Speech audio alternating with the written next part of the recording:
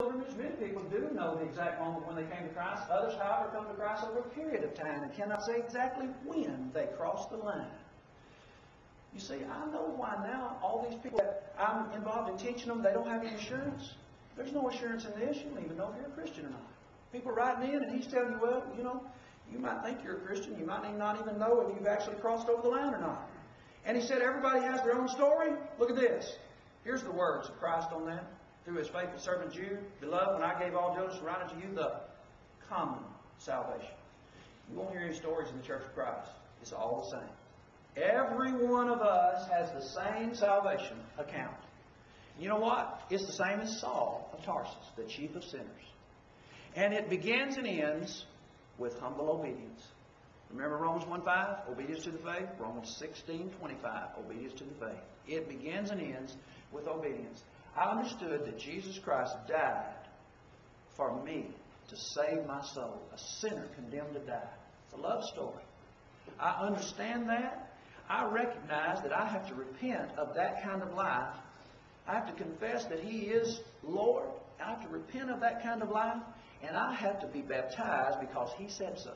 For the removal of my sins. Or for God to raise me to walk in newness of life. Or, Colossians 2:12, if you want to put it there, so that God can operate on me as He operated on His Son in that burial. Raise me to walk in newness of life. There it is. That gives God glory. Let me tell you something. You going into that baptistry, that gives God glory. It's not a boasting event. You're going to come out looking like a wet rat. I'll tell you ahead of time, that's what you're going to look like. It's humbling. Ladies, we'll give you a cap so you don't look so bad. It's humbling. And it takes a great level of faith to go to this degree and say, this is where I'm born again, John 3:5, a birth. This is where I crucify myself and I bury myself, a death. This, Romans 6, verse 3 and 4. This is where I'm married to Christ, 2 Corinthians chapter 11, verse 3. Did you hear that? You've let a preacher talk you out of the most amazing point in your life. Your death, your new birth, and your marriage to Jesus Christ. And I have the Baptist manual right here that says that we utterly, utterly, utterly repudiate baptismal regeneration. Here it is, Standard Manual for Baptist Churches, page 21. It says, baptism is not essential to salvation, for our churches utterly repudiate the dogma of baptismal rebirth. That's what regeneration says.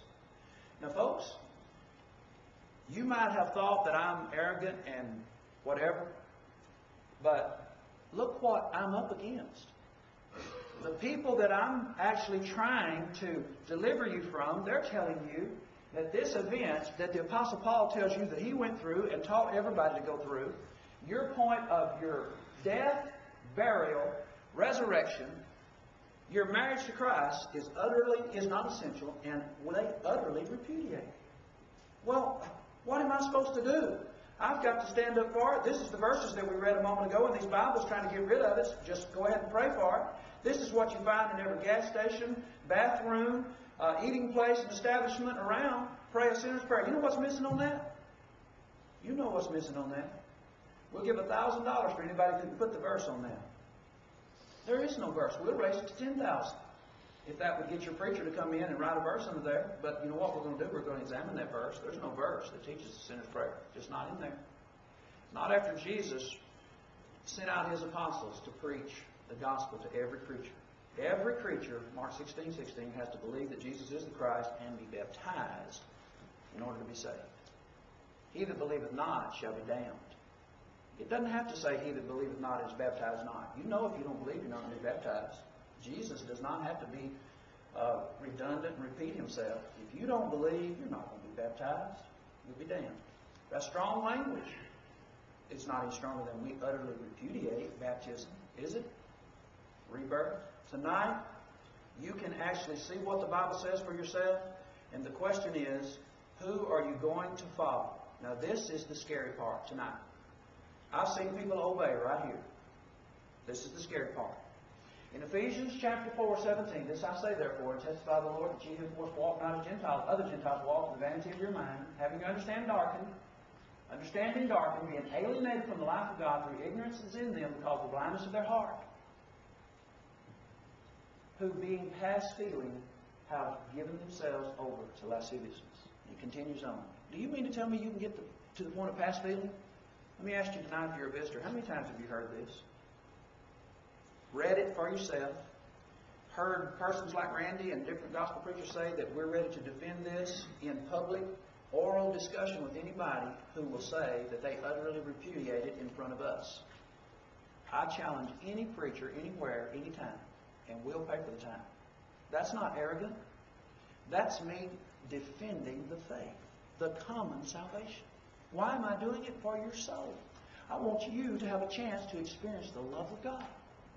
And someone is trying their best to keep you from it, and the Bible's telling you that you can get to the point where the pen won't prick.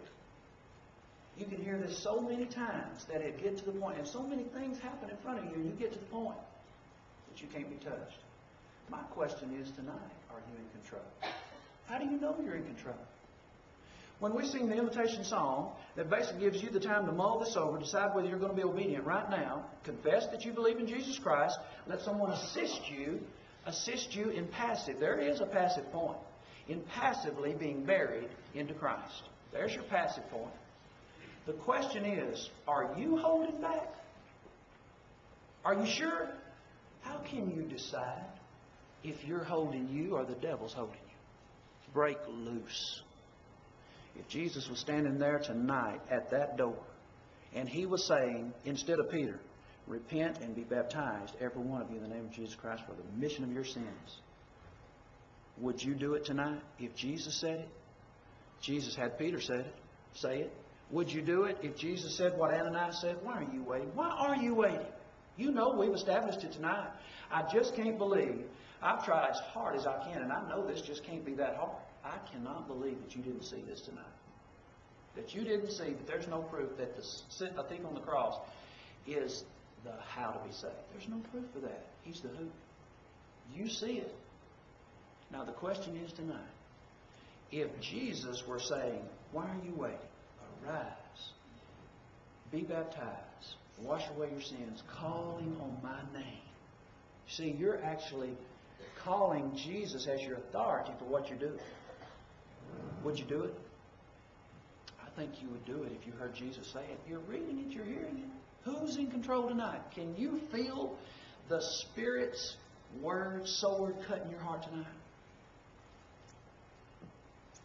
If you're here tonight, this may be your last chance. We're going to sing the song that actually is the message that we believe. Nothing but the blood. There's power in the blood to wash your sins away. God's love has been waiting for you, planning this since the beginning of the world. The question is, are you in control enough of your life to break free from the devil right now and be obedient to the saving gospel? The Romans road says obedience to the faith. Why don't you obey the Lord right now while you have the chance?